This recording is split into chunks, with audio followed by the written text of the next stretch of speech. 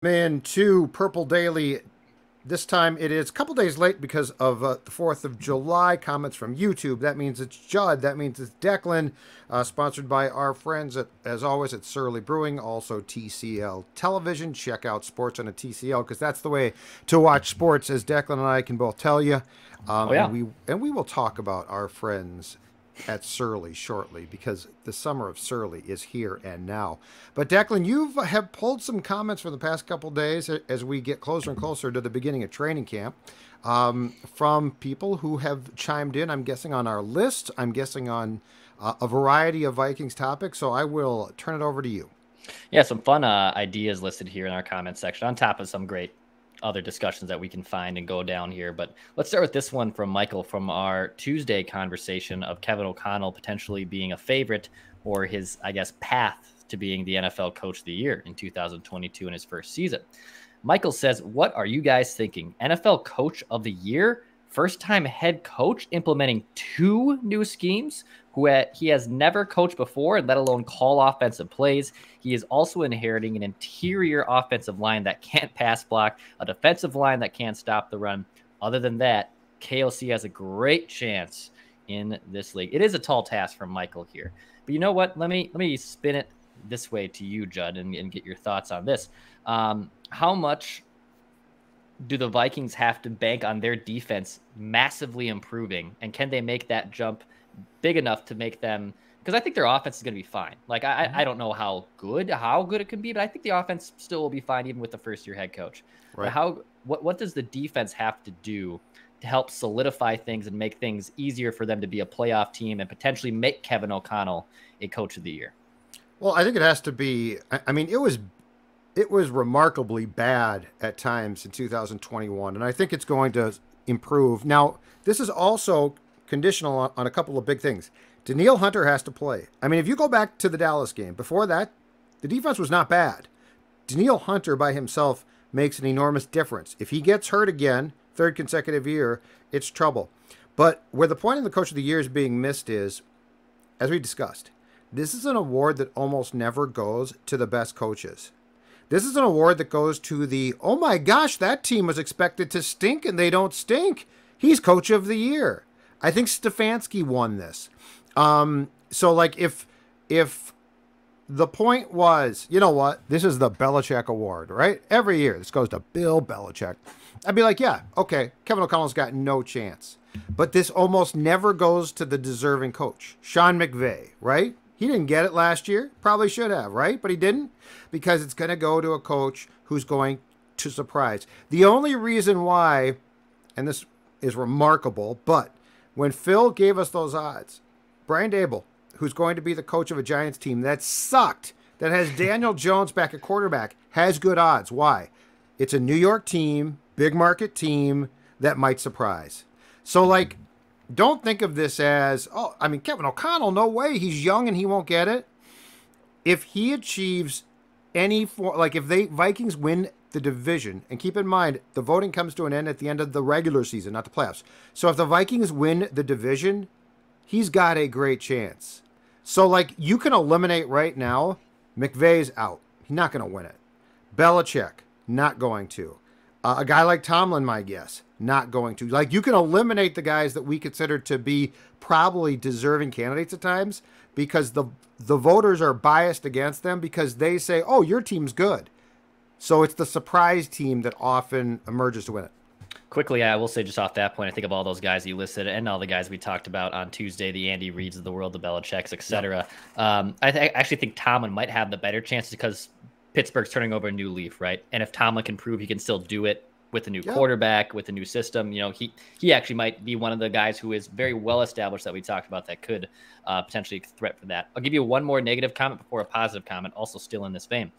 Dennis says the odds are massively against KOC. Our secondary, our O-line, the receiving depth are question marks. I don't know if I agree with the receiving depth part. Cousins would have to reverse most of his flaws and become a lion. A kicker has to be in on crunch time. And rookie head coach KO will have to be out coaching most of the league on top of that. Not his year. But Joe says, we're making the playoffs this year, but not much beyond that. But give it a few years, and we will have a Rome of our own in Minneapolis. So, all right, if we're going to go down the path that the Vikings have, Kirk Cousins should have a fantastic year. Like we are basically being told, Zimmer couldn't coach last year. He was terrible. That he sabotaged the roster. This is now an offensive coach who is going to and supposed to maximize Kirk. So I can't sit here and be like, oh, the flaws, the flaws. Because you know what? The Vikings have picked their path. Kirk better be damn good. Like this better work. Like you're bringing him, you brought him back. You had the option to not do it. And you put, again, all of your eggs in the Kirk basket. I expect great things now. There's no question about it. Like you had every opportunity to say, you know what, it really didn't work out. New coach, a bit of a grace period. We're going to develop a quarterback. And you said, no, I'm doubling down on Kirk. So don't now tell me, well, I don't know about Kirk. Like this better work. It has to work. This is where the pressure is. When you bring back all of the players they brought back, damn right there's pressure, and it's immediate. And don't say, well, Judd's trying to set them up to fail. No, I'm not. They've set themselves up to be great. Be damn good. Be damn good. Now, do I think that they will be my heart of hearts? Not necessarily. Not really. But they are banking on you believing that Kirk Cousins is going to maximize every ounce that he has in his body and be a playoff QB. There's no question about that. That's what they're saying to you. So that's it. Bob with a Kirk Cousins thought here. He says, Kirk is a good quarterback, and I look forward to seeing what he can do with a better offensive coaching staff. But I think everyone saw what the KC and Buffalo quarterbacks, Mahomes and Josh Allen, could do in their playoff games last year and thought, there is no way Kirk could ever show that kind of moxie and improv skill, which is what is needed today in order to win a Super Bowl. You know, Bob is right here to the point where we can scheme up a new offense for Kirk and make things a little easier, make languages and the code words easier, you know, his cop out there, and also just give him a coach that embraces him for the first time in his Vikings tenure. But Bob's right. Like, of all the things you're not going to be able to change from Kirk, like, you can't make him a moxie improv skill type of quarterback. Like, Kirk is who he is, and there's a lot of good traits of Kirk Cousins. He can throw a great deep ball. He's a very smart, intelligent quarterback. So it's not that he can just become Mahomes and Allen overnight, but do I think he has a chance once it's built correctly and once the infrastructure is actually in place and sound that the Vikings could contend for a Super Bowl? Of course I do. So it's all about molding these different types of quarterbacks. Kirk isn't the Allen or the Mahomes, but at the same time, I can still see him with being propped up properly to be a good quarterback in the NFL. Yeah, I don't think he is a Super Bowl QB, but I do think that if they are right, he can certainly be a playoff QB that can win playoff games. Again, I have a philosophical difference in what I think of this team compared to what they think. But what they think is important because what they are doing is they are applying immediate pressure to say the head coach previously and his staff, and this is partially true, in 2021 didn't do a good job. We are going to come in and change that. So ultimately, is my expectation that Kirk Cousins can get to a Super Bowl in his career? No, I don't think he ever will. But they think he can. And that's where they are applying pressure on themselves because what they are telling you now is they watched the Buffalo Kansas City game. They've watched probably every game that you can watch. And they said, we can get to that place. Okay, show me. But I mean, I'm not going to back off now and be like, oh, I was, you know what? I was right and they were wrong and I'm okay with that. No. This is where the Gobert trade, conversely, I like. I like saying, you know what? We're good, but we got to blow some stuff up. Which is why I don't rip taking chances. When you stand pat, though, you better be right about that. Especially when you're paying a quarterback like Kirk. And you know what? If Kirk can take this team places, that is fantastic. Clearly, Kwesi and Kevin O'Connell think he can. Transitioning here to some fun and interesting topics from our listeners in our comments section. But first, you know, Jed, I was on at the cabin this weekend out in Shell Lake, Wisconsin. Yeah, that's right. Old Dex Tweets does go to a cabin in Wisconsin. I will say it's not my cabin.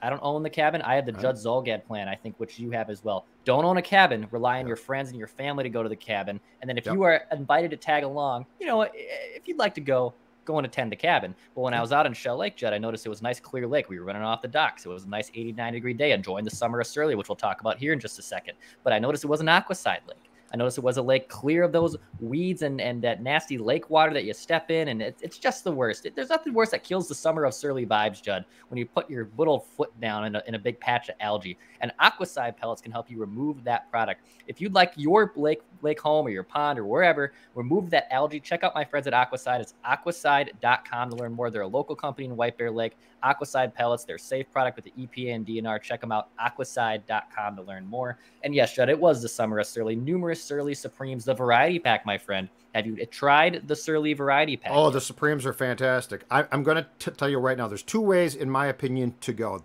There's the Supreme variety pack, which is outstanding. The Logic Bomb, which I completely love. And when you get to the cabin and you go to that lake and you step on that pontoon, I love a good pontoon. Oh, yeah. Moves nice and slow. You can enjoy the day, and you can enjoy your favorite beer responsibly, of course, but that is where the summer of Surly, now in full swing, comes in, because the variety of beers that they are churning out right now for this time of year are absolutely fantastic. And as always, if you're out on the lake or the pontoon, if you're sitting in your backyard, if you're sitting in your den watching a Twins game, as always, show us your cans. I'm at Jay Zolgan on Twitter, at Score North. We want to see your cans. What are you sipping on? Just make sure, if you are sipping, you're sipping on a Surly.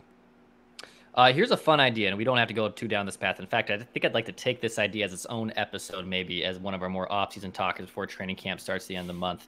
But he says, here's a fun idea. Top 10 Vikings disappointing players. That could be for injury, legal reasons, just general crappiness, as he says, wrong scheme fit. Judd, I want you to give me your 3 most disappointing Vikings players, just off the top of your head. It doesn't have to be in order, but 3 players, instant reaction, that come to mind to Judd Zolgad that were the most disappointing in their Vikings tenure. Troy Williamson. It's one. In fact, I'm gonna give you a 3 draft picks, 2007 or no 2005 and on. 05, yeah. Yep. Troy Williamson, Erasmus James, Cordero Patterson. Patterson because he had problems on the field, but it's partially on them because they never maximized him. They never figured out, oh my God, this guy is big, but he can't really run a route, but he can play in the backfield some. I think that was an opportunity lost. Troy couldn't catch the ball. And to draft him 7th overall with the pick that you got from the Raiders in the Moss trade because he was fast, without making sure he could catch a ball, Not a great that was plan. bad. Erasmus James was taken, I believe it was 18th in the same 2005 draft. He was great at Wisconsin. He was seen as the guy that was going to solve the Vikings' edge rushing problems. He was going to come in, play right end, and dominate. My observation of Erasmus was, unfortunately, he was unbelievably gifted, so he dominated in college, but I don't think he really liked football much. And when you get to the National Football League, that's a big problem. So just off the top of my head, those 3 right there, all first-round picks, all came in with pretty big expectations. Cordero sort of delivered for a while. I think he did. But he was the best of those 3. But it's a disappointment. And I covered Troy's last game as a Viking in Denver when, the ball, he dropped a crossing route, and Tavares has never thrown, God rest his soul, a better pass than he threw on that bomb, and it went off Troy's mask, and that was all she wrote. You? Treadwell's up there for me. That's a good one. That was a guy who was supposed to help solve huge the bust. receiving core issues. That's a good one. I don't like it because Trey Waynes wasn't a bust. Ponder, you want to throw Ponder in there? Ponder's like George Washington. It goes without being said. That's such a slam dunk, though. And I'm trying to think of other guys that just that didn't really pay. Josh Robinson was this fast cornerback out of Florida, right? Josh Robinson was a 2nd or 3rd round pick, but at the same time couldn't cover anyone. I believe Asher Allen, Josh Robinson, and Marcus McCauley were all 3rd round cornerback picks, right? Yeah, and of course, that's where you fall in love with the 40 time. I think Robinson had the fastest or 2nd fastest 40 time among cornerbacks and was supposed to be this nice now shut down cornerback. Well, he was so fast he couldn't cover anyone. So congrats to Josh they put him Robinson. in the slot. He had never played there. He had no business. That was one of the biggest crimes of the Spielman. It's not really less. I mean, you got rid of Antoine Winfield and you put Josh Robinson in the slot. And we went to talk to him, I remember, at that offseason camp. And we're like, have you played the slot before? Because the slot is like super intricate. It's like, no. It's like, oh, this ain't gonna work. God. Like outside corner is hard. Chris Cook is one. Like we Chris could. Cook. There's a litany of guys here. John says, most underappreciated Vikings discussion. He says, don't sleep on Henry Thomas. He was a beast, often overshadowed by Chris Dolman and Keith Millard. Another underappreciated Viking one there from John. I love all these topics too that keep coming at us. So absolutely, Henry and Thomas, that's a good one. Hank was really good. Mm-hmm. Yeah, he and Randall, if I'm not mistaken, in the early 90s formed a really good 1-2 team. Now, Johnny was unbelievable. I mean, Hall of Famer, just a great player. But Hank was really good and really solid. So that's a good one. Was Hank more of for my generation, was he more of like a Ray Edwards kind of like nice complimentary end, or was he a better I call him Edwards kind of guy? Better than that. If I'm not mistaken, it was Hank and Johnny were inside. So they were inside where Ray was the left defensive end at the time, the base end. And no, I think Hank was like Ray was a nice player. I think Hank was a better player, and those 1-2 punch was really damn good. Maybe more of an Everson type of complimentary piece. Yeah, probably good piece. Right? I'm trying to think of defensive tackles to comp them to, like Brian Robinson. Yeah, probably a better Brian. Because the problem is Pat and Kevin. Kevin was the 3 tech, and Pat was a true nose. Yeah. So he was just a massive man. He was good, really good.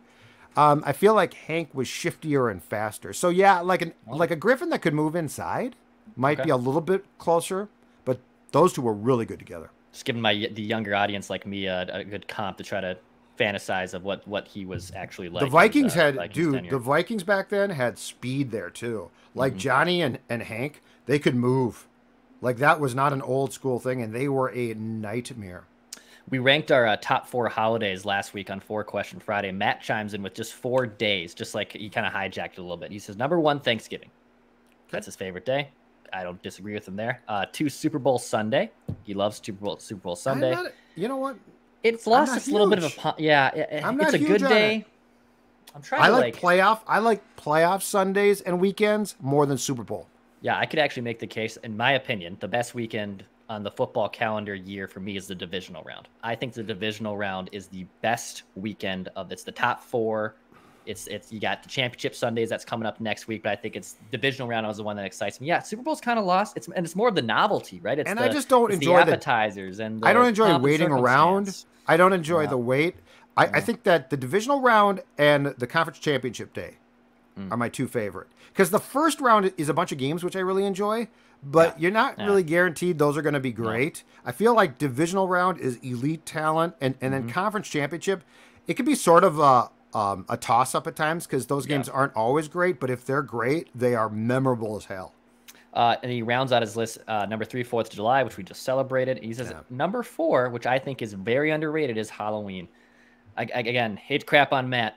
I stopped caring about Halloween about sophomore year of college. I'd like to know why Matt likes it. I don't know. And I, as a kid, if you told 10-year-old Declan, it's probably number 2 after Christmas. It. Yeah, obviously. And I'm just not a costume guy. Like even as I've gotten to my late adult years, and you still have friends like we're gonna have like an adult costume, but it's I agree. How about we just go over and we have some surlies? Like can we just do that? I don't need to dress up as anything. I'm Halloween's a character every day. And Halloween's great for kids. Yeah. Like it's awesome for kids. I'm with you. I don't even really consider it like it barely rates for me. Yeah. Like I lock the doors and turn off the lights. I don't want kids coming around. No. And then the one before that was what? Before Halloween? 4th of July. 4th of July. You know what I decided? 4th of July is all dependent on one thing. One thing to me. What day of the week does it fall on? Because like we worked on Tuesday, so I'm not going to get... Now, I'm not saying I didn't have some surlies on Monday. I did. But I'm not going to go maximum effort, shall we say, if I then have to go to work the next day.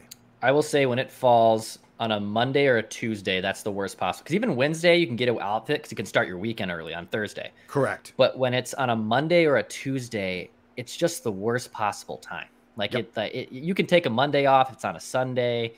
That's a good point. If it's on a Friday or Saturday, it's still fine.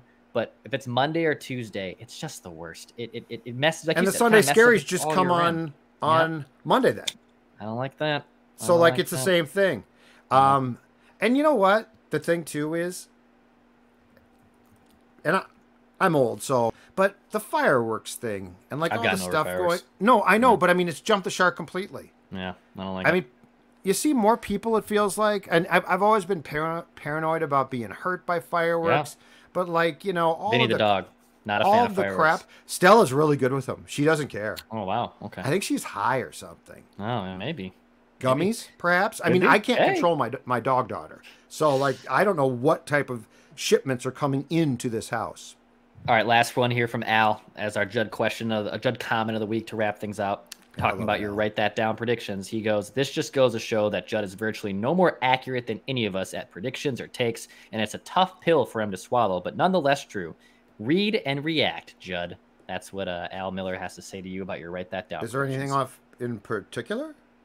I mean, the fact you're That he dead didn't last, like? right? And write that No, down. I'm not dead last. No, the viewers are. The viewers are? Oh, well. I'm second to last. I did see someone say today on the Write That Down episode that just posted also on this Wednesday afternoon, you are tanking this year, and that's why you're pushing predictions in next year. It's a strategy by Judd Zolgad. I don't like to call it. I never would call it tanking, but I mean, what I would call it is setting myself up nicely, Astros, for future successes. Okay, bang for the trash future cans. successes. Yeah, no, I'm setting myself up for future. Yes, it's a form of tanking. I've decided that this is not. You know what, Dex? Every year can't be your year, and some years you just decide it's not my year, and so you start to set yourself up. Because if I get one right now, what does it do? Move me up a little bit? I don't care about that. I build long-term success here. Okay. But I mean, I'm wrong. I'm wrong a lot. I'm cool. You are with wrong that. a lot. You are wrong a lot. We all are. Who cares? Yes, we are all wrong. We don't know more. What we do have are scorching hot takes. Scorching hot takes. Find today's episode of Write That Down also on this YouTube channel. You also hit the subscribe button. Daily Minnesota Vikings entertainment, 7 days a week. Purple Daily. That's comments from YouTube. Back tomorrow.